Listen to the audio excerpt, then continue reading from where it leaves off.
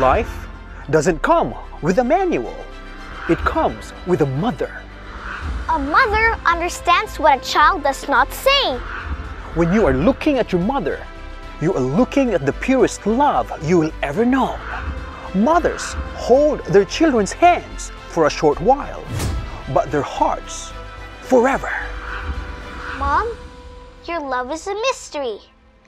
How can you do it all? You're always there with a perfect fix for my problems, big and small. Your love protects me day after day, so I'm fearless, safe and sound. I feel that I can do anything whenever you're around. Mom, your love is a mystery.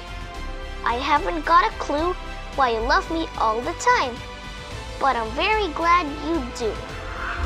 I can't imagine a world without good mothers.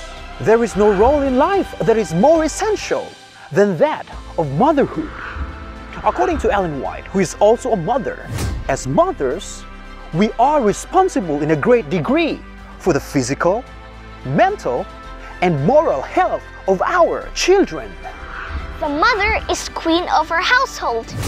She has in her power the molding of her children's characters, that they may be fitted for the higher immortal life. An angel could not ask for a higher mission, for in doing this work, she is doing service for God. Her work is for time and for eternity. The mother's work is given her of God to bring up her children in the nurture and admonition of the Lord.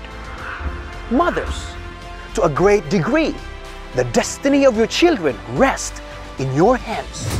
If you fail in duty, you may place them in the ranks of the enemy and make them his agents to ruin souls.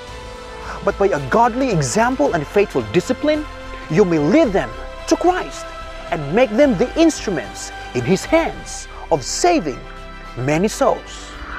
So being a mother is no easy task. It's a sacred and holy responsibility.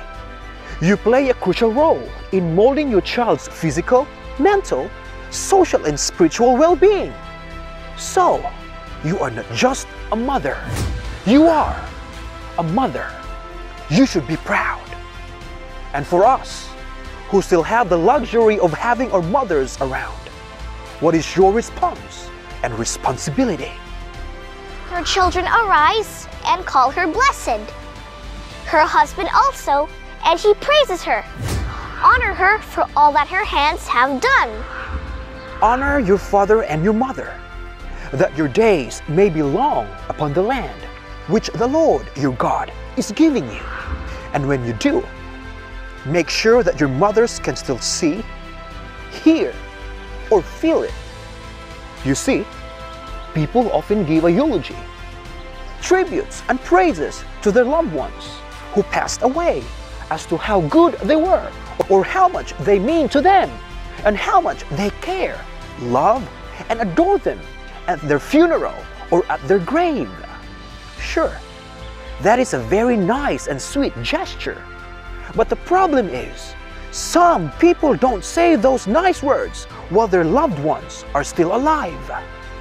An unknown author said, "When I die, don't come to my grave to tell me how much you love me and how much you miss me, because those are the words I want to hear while I'm still alive." So, what are you waiting for? Pick up your phones and give your mothers a call.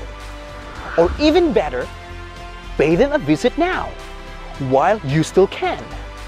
Happy Mother's Day! This is Delfred, And this is Zion Amber, reminding you to take the Bible as your weapon of choice and keep the faith. and if God is with us, who can be against us? This is Take the Talk.